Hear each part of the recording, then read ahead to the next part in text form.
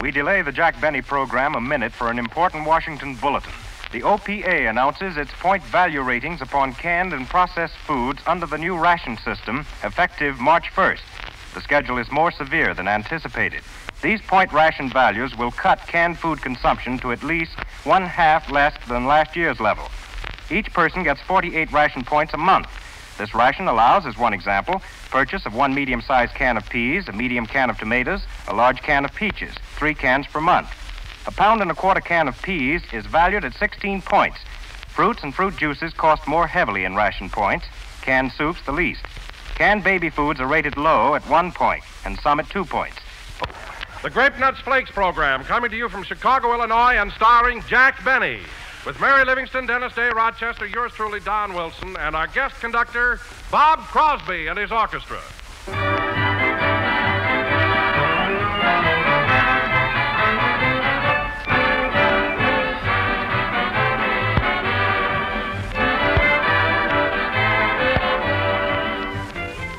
Good evening, friends. Did you hear what I just called you? Yes, I said friends. But suppose you say friends, eh? How can I be friends with that guy? We haven't even met. Well, one definition of a friend is that someone is on the same side with you. Yes, sir, just look it up in the best dictionaries and say, you try one dish of toasted brown, malty, rich Grape Nuts Flakes, and you'll be on my side of the fence. Well, that's what Grape Nuts Flakes does every time. Makes you a friend after one luscious bowlful. In fact, the sweet as a nut flavor of Grape Nuts Flakes is a friend from way back because it's the wide-awake, malty-rich flavor of grape nuts in exciting, toasted flake form. So make friends with Grape Nuts Flakes tomorrow morning, will you? Just ask for America's fastest-growing breakfast cereal, Grape Nuts Flakes, in the 12-ounce economy size package.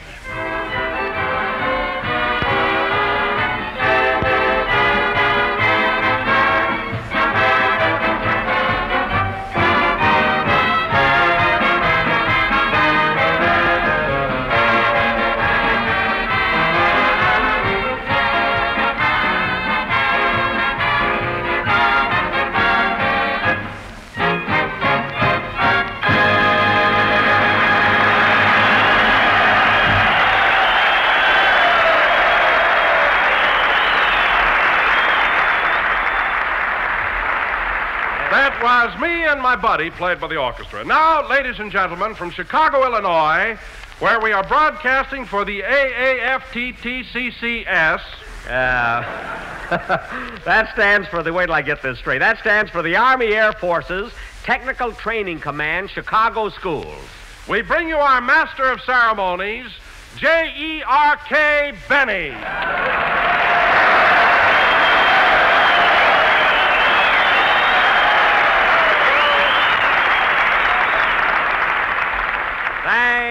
Thank you. Hello again. This is J.E.R.K. talking. That stands for Jack Entertains Rather Comically. Isn't that what you had in mind, Don? Well, not exactly, Jack. You see, comically doesn't begin with a K. It does tonight, brother. And incidentally, Don, the next time you introduce me as a jerk, you'll be sitting on a bench in the Perk looking for work. If you get what I mean. For heaven's sakes, Jack, you're always ribbing me. You keep telling everybody I have 5 chins, and I'm very sensitive about that. Well, then grow a beard or wear a horse collar or something. Anyway, I never said you had 5 chins. I merely said that your Adam's apple only comes out on Groundhog Day.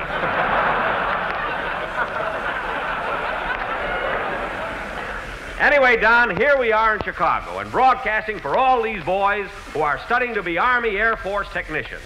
I understand they teach soldiers here to become airplane mechanics, panel instrument mechanics, and meteorologists. Meteorologists? What does that mean, Jack? And a great majority of the boys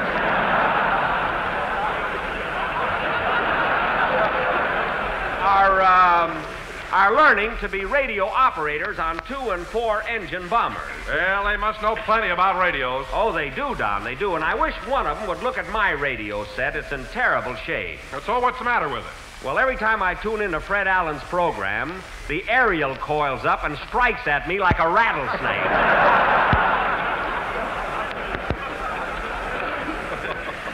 With this cold I've got, I sound a little like Alan, you know? Heaven forbid. Oh, hello, Mary. Hello, Jack. Hello.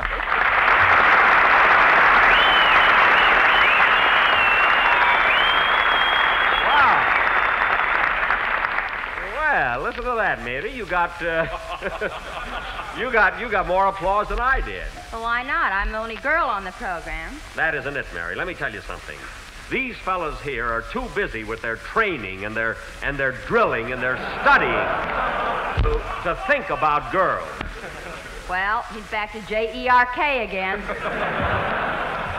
I mean it. All day long, these boys attend classes and take notes on military science and principles of electronics.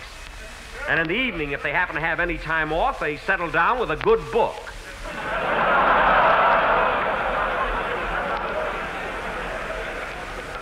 Stop laughing, fellas. He's too old to remember.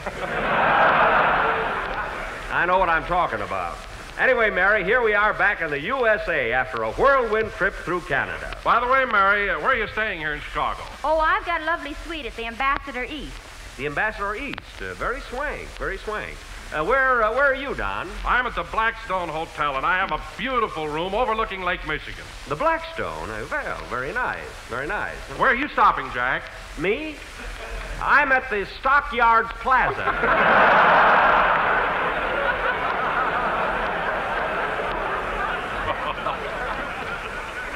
I have a lovely room overlooking Armour and Company. On a clear day, you can see meat.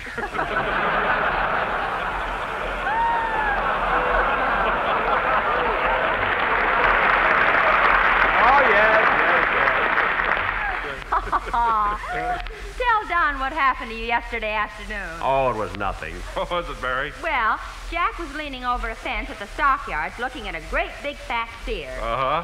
And a man from the ration board came along and said, "Either stop drooling or I'll tear a coupon out of your book."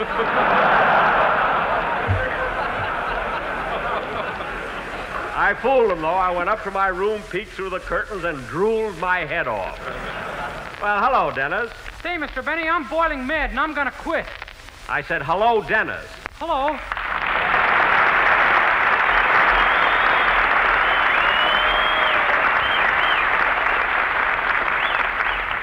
What do you mean, Dennis, you're going to quit? What are you so mad about? You hired Bing Crosby tonight, and this program isn't big enough for the both of us. Wait a minute, Dennis. We haven't got Bing Crosby on the program tonight. We have Bob Crosby, his brother. Brother, he says. Well, he is. I've given you the best years of my life, and you throw me away like an old shoe. Who throws away shoes nowadays? I'm going to have my shoes fixed up. Where are you going to get buttons for him?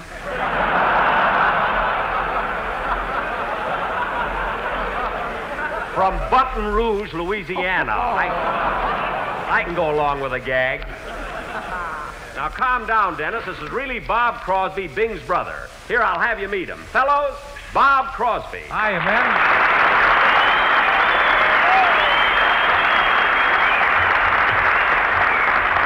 Well, Bob, we're certainly glad to have you with us. It's a real pleasure. Well, same here, Mr. Benny. Oh, let's not be formal. You can call me Jack. Well, thanks.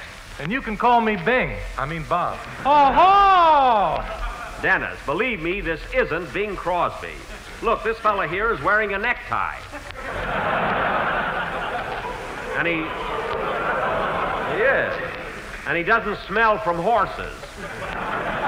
As I was saying, Bob, I'm glad to have you here. It was darn nice of you to come all the way from California just to be with us. Oh, don't mention it, Jack. You're my idea of a great comedian, a real performer, and a grand guy. And working with you makes this the happiest moment of my life. Well. Wow, listen to Crosby pour syrup on that old wheat cake. Mary, I'm not a wheat cake. Yeah, whoever saw a wheat cake with big blue eyes? Oh, shut up. You'll have to excuse her, Bob. Mary's always making remarks like that, huh?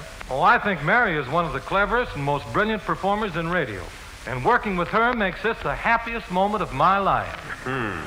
He's 100% baloney, but I'm human. He's a Very fine gentleman. Well, let's have your song, Dennis. Let Crosby sing first, then I'll show him up. Dennis, this isn't... Dennis, look, this isn't Bing Crosby. Look, that's a plain blue shirt he's got on. No palm trees or anything. Now, believe me, he's not going to compete with you. Of course not, Dennis. Why, you're the finest young tenor in the country. And working with you makes this the happiest moment of my life. I know. There he goes. All right, Dennis, let's have your song. That Crosby is really a sweet guy.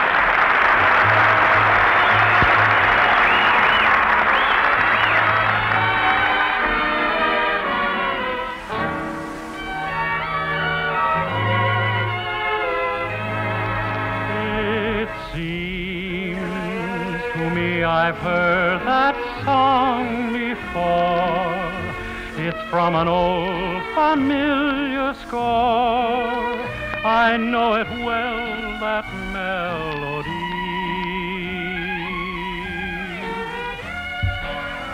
It's funny how a theme recalls a favorite dream. A dream that brought you so close to me. I know each word because I've heard that song before. The lyrics said, forevermore, forevermore's a memory.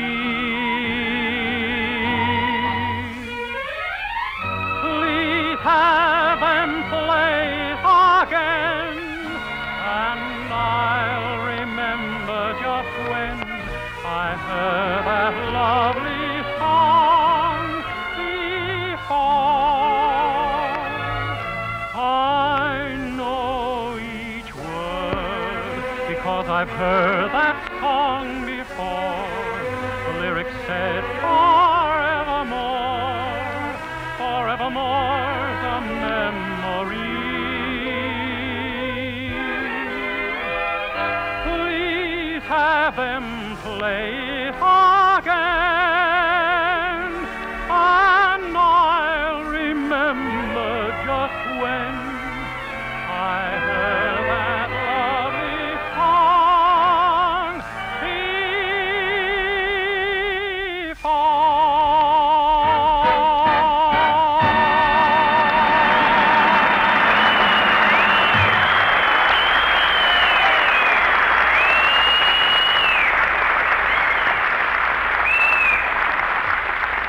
I heard that song before, sung by Dennis Day, and Dennis, that was very, very good. Thank you. Oh, say, Mr. Benny. Yes, kid. Well, I'll probably get slugged for this, but do you mind if I move out of the Stockyards Plaza? What for? What for, Dennis? We have a lovely room there. Yeah, but between the cows mooing and your snoring, I can't get a wink of sleep. Well, Dennis, if I snore, all you got to do is reach over and give me a nudge. I tried that last night, and you kissed me.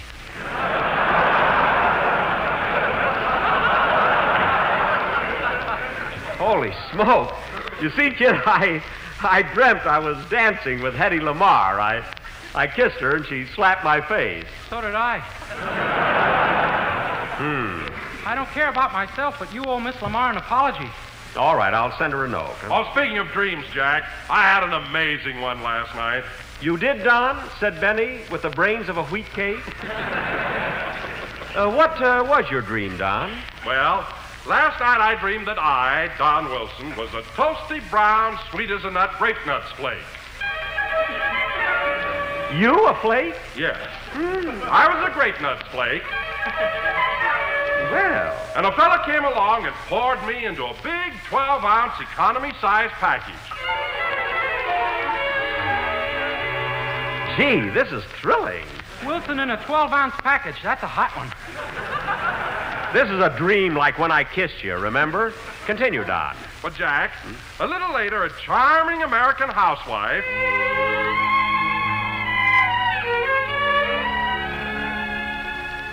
came to a grocery store and bought the package I was in.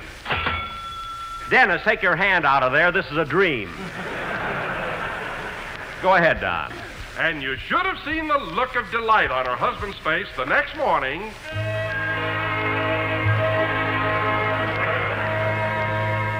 When he saw a whole bowl full of us grape nuts flakes right on the table in front of him. Yes, yes. And then what happened? He poured sugar and cream on me, and I woke up. Well, Don.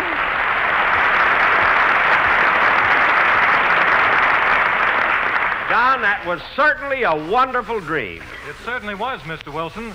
And being associated with a man who can dream he was a grape nut flake makes this the happiest moment of my life. I like this Crosby. He's so sincere. Now, fellas, going from dreams to our schedule for next week, here it is. Tomorrow, we'll be playing a show for the boys at Fort Sheridan. And Tuesday, we're going out to Great Lakes Naval Training Station. Good old Great Lakes. Oh, say, Jack, that's where you were stationed during the last war, wasn't it? Was it the last war? I thought you were with Dewey. It was the last war.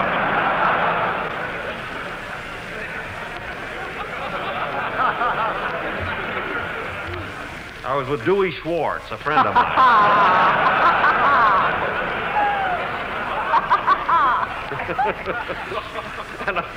and look at, and fellas, incidentally, when I get there, I'm wearing my old sailor suit when I go there Tuesday, the same one they issued me in 1917. But, Mr. Benny, how can you wear the same suit? You must have gained a lot of weight since then. I have. Now it fits me.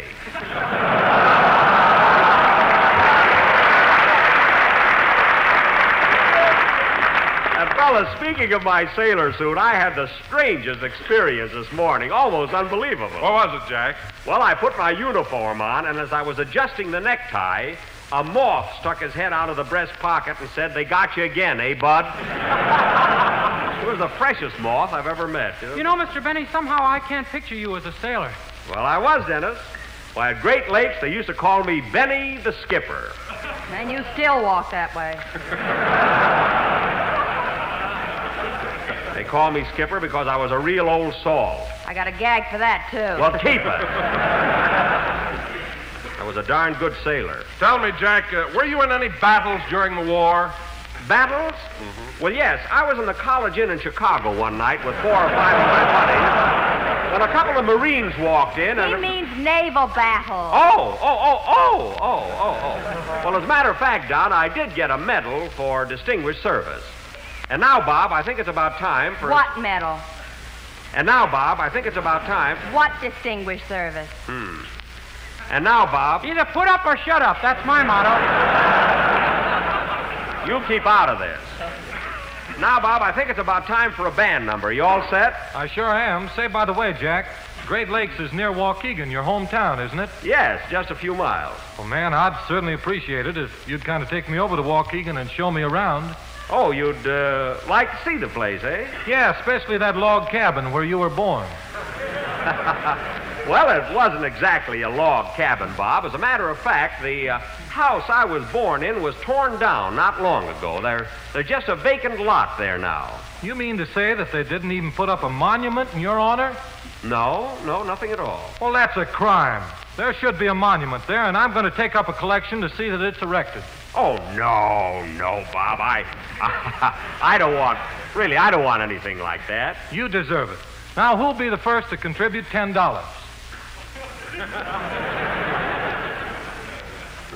Who'll contribute $10 for a monument to Jack Benny? I will.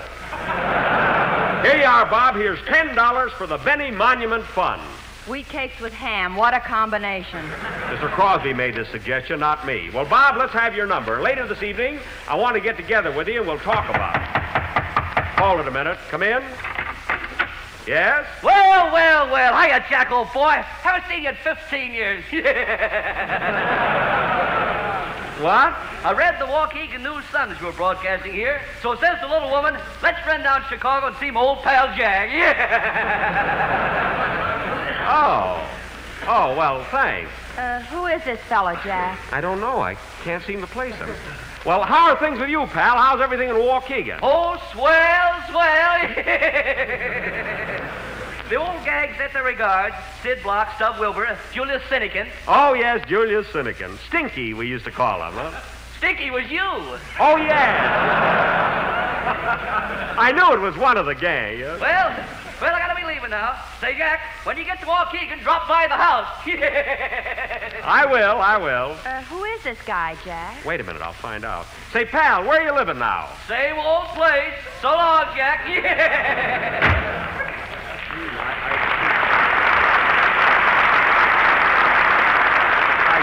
Know that fellow. Oh, well, go ahead and play, Bob. I wonder if it's Ollie Eimerman. No, I know him.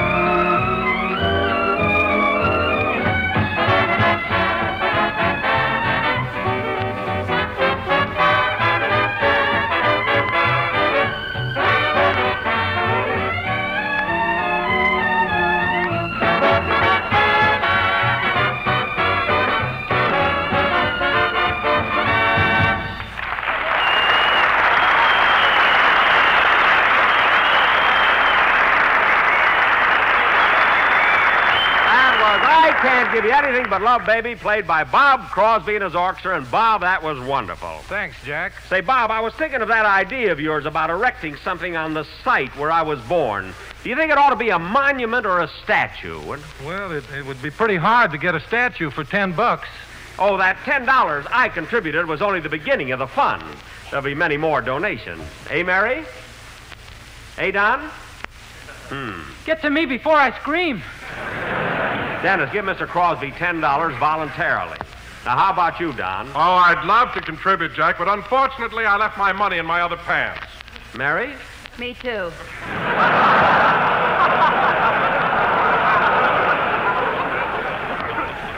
Now, wait a minute, fellas. Are you in on this thing or not? Don't worry, Jack. As chairman of the finance committee, I'll collect all the donations. Good. Jesus, sweet fella. I hope he doesn't take it on the lam with all the money. What's that, Jack? I said you're a lamb to be collecting all this money. Well, so much for the financial end of it. Now, fellas, come in. Oh, it's you. And say, Jack, old pal, I hate to bother you again, but I had to bring the wife in to see you. Your wife? Yeah. Say hello to Maggie. Oh, hello, Maggie. Hello, Stinky. Well, glad to see you again, Maggie. Who is she, Jack? That's the fella's wife. But who is he? I don't know. I'm trying to find out. Say, pal, when I get to Waukegan, I'd like to give you folks a ring. What's your number? It's right in the phone book. So long, Jack. His face was so familiar, and yet I can't place him. His wife knew me, too. She called me Stinky. Oh, well, it'll come to me. Now, getting back to my monument, fellas. Now, who can that be? Hello? Hello, Mr. Penny. This is Rochester.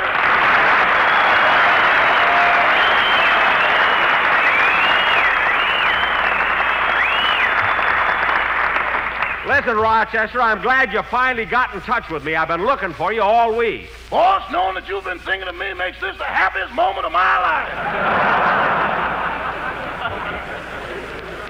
never mind that. Now, where have you been since we got in town Tuesday? Well, boss, as you know, Chicago offers great educational advantages. Uh-huh. So Wednesday, I spent the whole day at the Field Museum of Natural History. Uh-huh. And Thursday, I had a very interesting afternoon at the Adler Planetarium. I see. And what happened Friday? Friday, I met a gal and culture went out the window.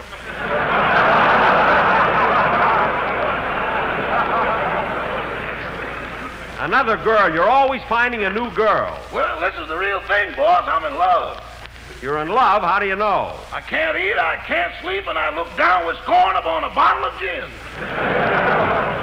With scorn? Not super scorn, just scorn. I know what you mean. Now, Rochester, you don't want to just rush into marriage until you know something about this girl. Has she got money? I think so. I can't find my wallet.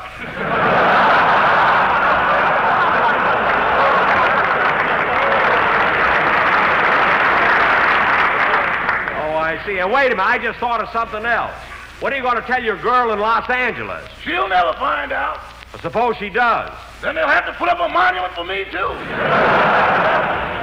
That's what I mean. You better watch out. Goodbye. Goodbye. Oh, say, boss. Now what? I sent your trunk ahead to St. Joe, Missouri.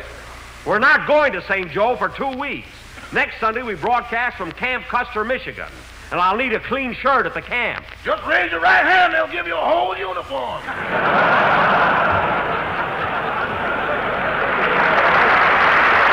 get that truck to Camp Custer. Goodbye. Now, that Rochester, he can't get anything straight. I wonder if he's really in love. I wonder who that couple from Waukegan were. I wonder if Crosby will run away with that money. Oh, well, tune in next week, folks, and find out.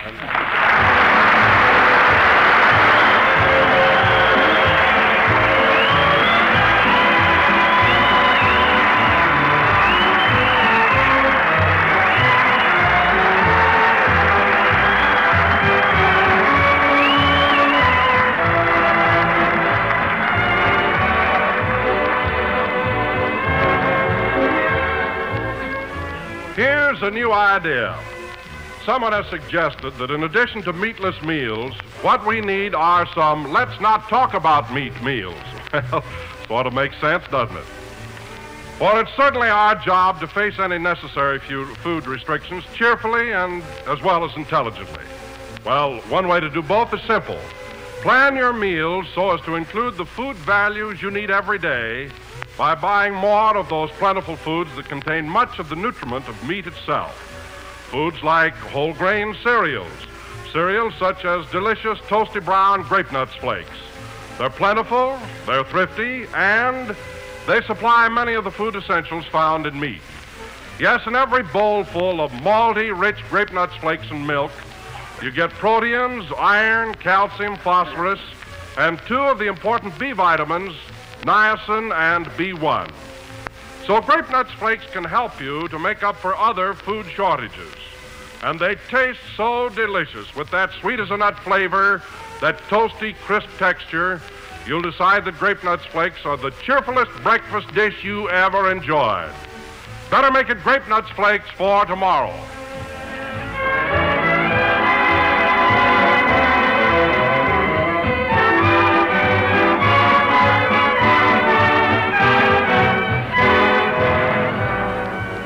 That was the last number of the 21st program of the new Grape Nuts Flake series, and we'll be with you next Sunday night broadcasting from Camp Custer, Michigan.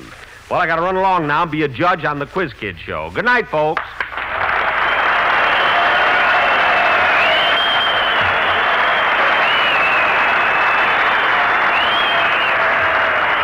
Jack Benny program is written by Bill Maher and Ed Beloy. Bob Crosby and his orchestra will soon be seen in Judy Garland's new MGM picture presenting Lily Marr. This program is presented for Army personnel and does not constitute an endorsement of this product by the War Department.